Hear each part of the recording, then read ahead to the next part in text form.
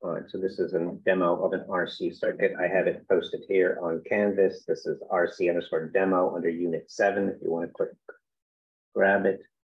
And here is some circuit. I want to add to this an oscilloscope. There are 2 oscilloscopes, and there's one that I like a lot better, which is the second one. So I like the 4-channel oscilloscope. So in this version of Multisim, the oscilloscope is over on this right-hand side, and there are 2, and I like the second. I like the 4-channel. I'm going to connect A above the set of capacitors and the G ground beneath. I'm going to do a right-click down here and change the color to black. So all my grounded things are now black. That just helps me make sure I have my connections. And let me show you the simulation, and then we'll talk about the theory, the calculation. So I'm going to start with the switch down. I'm going to open up the oscilloscope. And then when I run this, I am going to turn on the simulation. I'm going to click into my workspace. I'm going to hit a space. I'm going to hit the space bar again. I'm going to hit the space bar to connect it to the battery. I'm going to hit the space bar a second time to disconnect it from the battery. And then I'm going to turn it off. I'm going to try to do that all relatively quickly. Not super fast, but relatively quickly. So simulation on, space, bar, stop. Okay. And then I have this oscilloscope, and I have this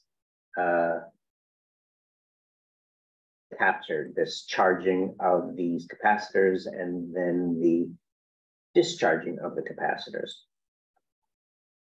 In the oscilloscope, you can control the vertical scale with this scale that is measured in voltage. That's the vertical.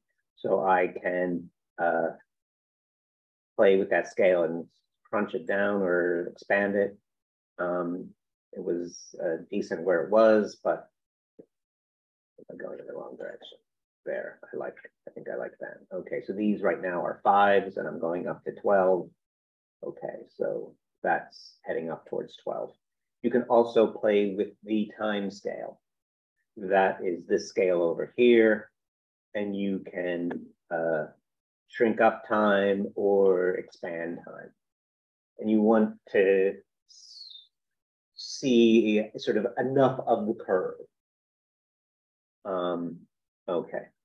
So now I want to know the charging time constant. Not the time to charge it fully, but the charging time constant. And that is the time to charge it up to 63% of the saturation voltage. And it's going up to 12, as we expect from this 12-volt battery. And I'm going to move, I have these 2, I call them needles.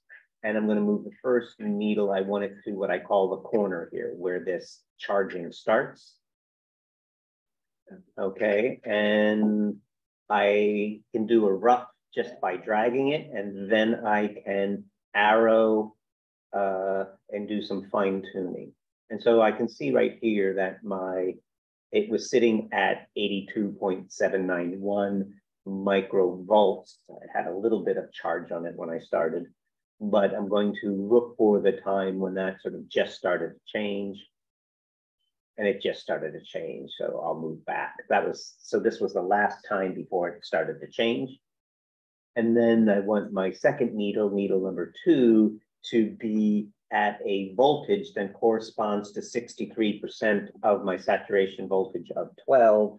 So I'm going to pull out a calculator and say anything but programmer mode. Let me go to scientific mode. I want 63% of 12, so 6.63 times 12 is 756. So I want this needle to be at a voltage of 756. And so there it is at 7. So I do some rough, and then I do some work with the little buttons here. I want to get to 756. I'm not going to get exact. I pick one side or the other of it. Okay. So now then the time constant here is this 80.588 milliseconds. So that was the simulation time constant. Okay.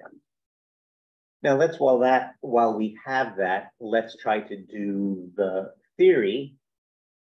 So the theory, this is the charging. So let's do the charging theory. So let me put the space bar, let me hit the space bar and hit it up. The charging circuit starts and ends at the battery.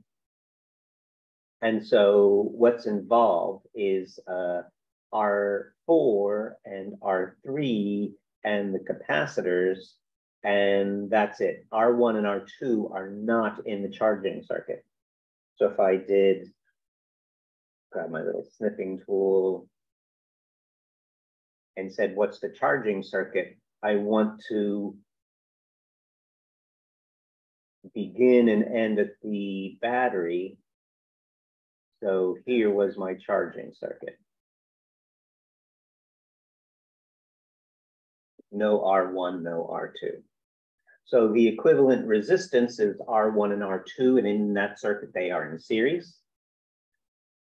And so the equivalent resistance is, oops, not what I wanted to do. The equivalent resistance will be 4.64 plus 2.37. So my equivalent resistance is a 6.77. And then I want to do my equivalent capacitance. So in my set of capacitors, I have C1 and C2. They're in parallel. There's a connection of wire on one side, connection of wire on the other side. Capacitors in parallel just add. So I add C1 and C2, 2.2 plus 3.9 is getting me 6.1. And then that 1-2 combination is in series with the 5.6, and capacitors in series add reciprocally. So I'm going to take my 6.1 and do 1 on plus 5.6, 1 on equals 1 on. So there is my equivalent capacitance for this, 2.919. And then I multiply that. If I take my equivalent capacitance and multiply it by my equivalent resistance, I should get my time constant theoretically. And that, so here's my equivalent capacitance, and I believe it was equivalent resistance was 677, if I'm remembering correctly. And so when I multiply them, I'm getting a 19.766 as my time constant, which is in the same ballpark as this simulated 20. And then what are the units? I multiplied kilo-ohms by micro-farads. Kilo is 10 to the 3. Micro is 10 to the minus 6. So when I multiply 10 to the 3 times 10 to the minus 6, I get a 10 to the minus 3. And so I expect my answer to be in milliseconds. Okay, now discharge.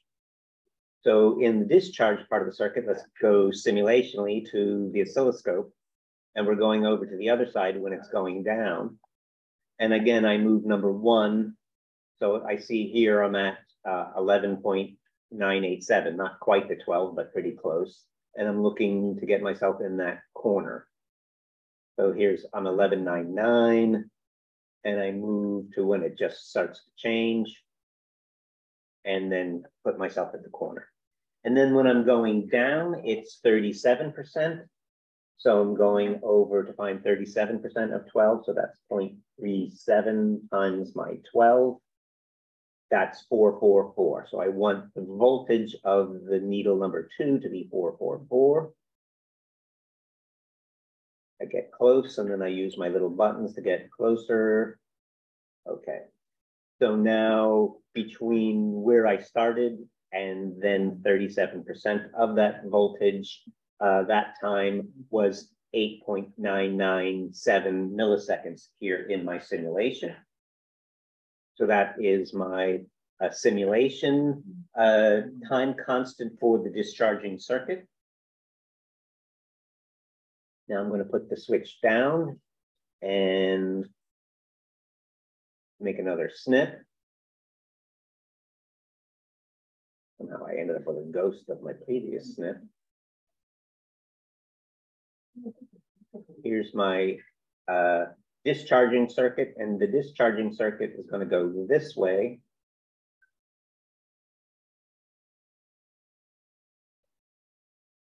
Like that. So the same capacitors are all involved. So it's the same equivalent capacitance, which unfortunately I forgot, but yeah, I forgot. But now the resistance, so the capacitors are the same. The resistance is now R1 and R2, which are in parallel, and R3. So I'll do R1 and R2 in parallel. I just want to clear. 1.25 reciprocal plus 1.54 reciprocal equals reciprocal. So the equivalent of 1 and 2 is 0.6899. And then I'm going to add that to 2.37. And so now my equivalent resistance is 30599. And does anybody remember the equivalent capacitance from before? No. All right, so that is 3.05, 3.06. The capacitance was 2.2 plus 3.9, and then that's the parallel, and then reciprocal plus 5.6. Reciprocal equals reciprocal, so the 2.919 was the equivalent capacitance, and then I'm multiplying that by, what was it, 3.06, I'm hoping I'm remembering right, and I'm getting 8.93, again, milliseconds. Compare that to the simulation, pretty good comparison. So that is the game. If your resistors are along with the battery before the switch, they will be in the charging, but not the discharging circuit. If you're after the, if your resistor is after the switch and before the capacitors, that's going to be in both charging and discharging. If you're after the, if you're down here, you will be in both charging and discharging. If you're on this other, the discharging side of the switch, that will only be in the discharging part of the circuit. And if I were down here, that would only be in charging. So this would be in C, in the charging. This would be in both. If I were here, I would be in both. If I were here, this would only be in charging, and here is only discharging. So that's all I can do to you is change where the resistors are. I always have the same capacitors for charging and discharging. Make sure you use the right oscilloscope. Okay, that's what I wanted to show you.